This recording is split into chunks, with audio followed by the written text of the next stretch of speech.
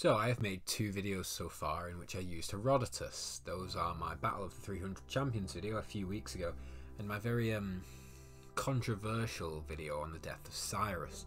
The latter video received many comments criticising Herodotus, and myself for using him, but while it is true that he is a dubious source, I feel like I need to make a video defending Herodotus, or at least my use of it. Now, there are 3 main reasons I like Herodotus and he should be still studied. There are 2 that are objective and 1 that is personal to me.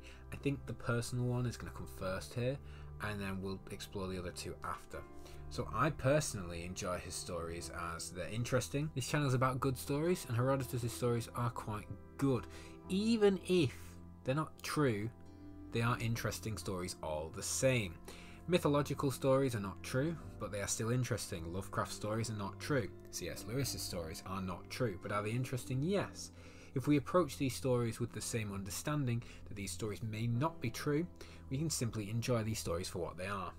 Stories. Herodotus is known as the father of history for a reason. The methodology that he started was the foundation of our modern form of history.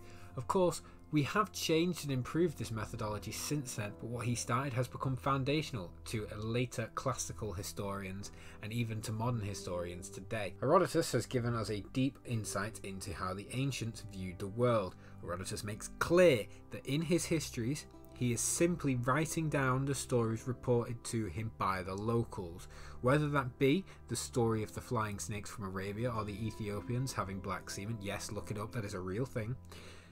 Not that they have black semen, but Herodotus said that. This is how the world was understood by the Greeks in the 400s BCE, and that is important. In order to truly understand a culture, you have to understand how they view the world.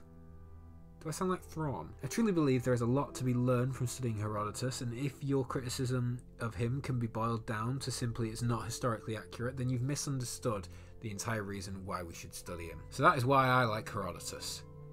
In short, anyway. I hope you guys enjoy. Remember, if you liked this video, like, comment, subscribe, ring the bell for notifications, and follow my socials in the description along with my subreddit. My TIL vids is down there if you're on YouTube, and my YouTube if you're on TIL. And as always, I will see you next week, babies.